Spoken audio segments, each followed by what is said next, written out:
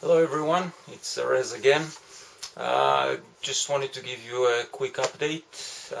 It's been pretty rough, I have to admit. Last week was okay until Friday, where I decided to go for a 2-hour hike and climb up and down a few hundred stairs, and at the time it felt okay. I was pretty happy with it, to be honest. But the consequences occurred a day and a half later, where I just couldn't even stand.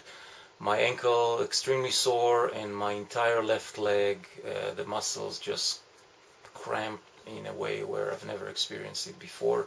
Extremely painful, and my guess is the stairs, just the biomechanics of the movement was too much.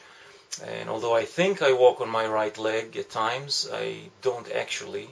The body has adjusted to such a degree where everything is loaded on the left side, and doing this type of activities is extremely stressful for the body, and here are the reactions. So this is where I am, still waiting for dates for my hip surgery and then the amputation. It's a bummer, I have to admit. I am disappointed. The reality is here again. I had a real good run, almost 3 weeks of just good physical, no pain, good activity levels and all of that.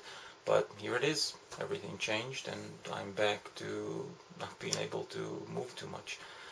So that's where I'm at, trying to look at the bright side, and hopefully by tomorrow I'll be over that and move on. But for now, this is where I'm at, so it is what it is for now. Hope you're doing well, and we'll catch up later this week. See ya.